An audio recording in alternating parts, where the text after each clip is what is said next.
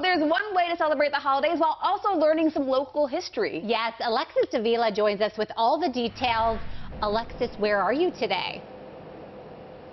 I'm on the Holly Jolly Trolley, and this is my first time, but I'm extra excited because we understand the last time the Holly Jolly Trolley was out, it was in 2019 because of COVID, and it came back fully updated and remodeled here. I'm actually here with Chris, who's actually a tour guide. Tell me a little bit about what people can expect when they come on this trolley. Oh, it's so much fun. We're going to highlight all the best Baltimore holiday traditions. We drive around the Inner Harbor, see all the beautiful light displays along the waterfront through Fells Point, Little Italy, City Hall, up through Mount Vernon. Of course, the Washington Monument is all lit up now for the holiday season.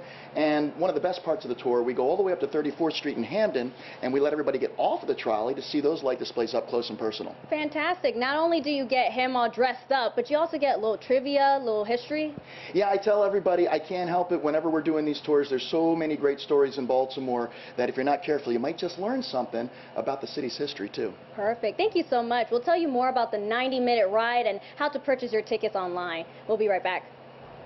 Is it just me, or is Holly Jolly Trolley a tongue twister if you say it too quickly? Holly Jolly Trolley, yeah. I was applauding you her. into trouble. Yeah. And also, I mean, Alexis's pony is going so strong, but does she need the Santa hat with the lights? I don't think so. You're absolutely right, yes. Coming up